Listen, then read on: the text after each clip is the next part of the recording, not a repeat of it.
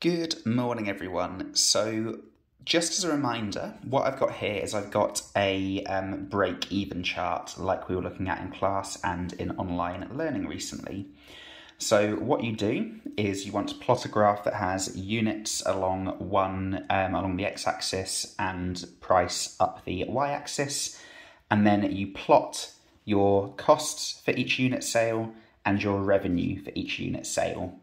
So any point here where the costs line is higher than the revenue line, that's where the company is making a loss.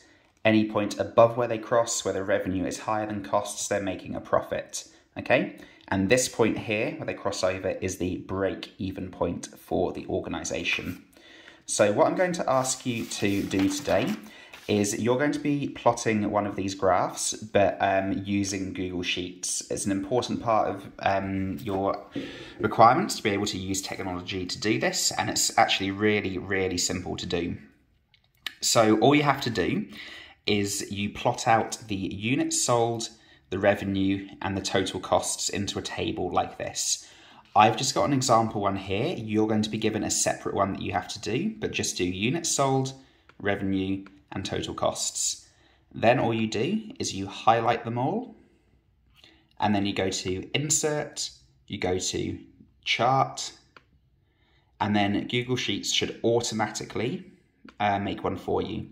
So as you can see, it's made a chart there. On this one, the break-even point is all the way up here. So this company has to sell a lot before it starts making a profit. For most of the time, it's making a small loss.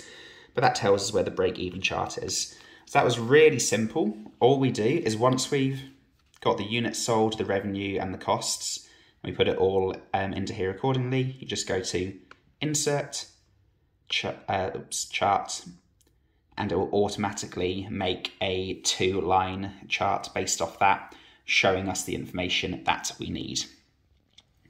So basically, you just need to do one of those using the data that I put up on Google Classroom, as well as using the data from the task you did a few weeks ago. As ever, if you need any help, I will be available on Zoom all the way through the session, so just log in if you need any assistance with that. Okay, thanks.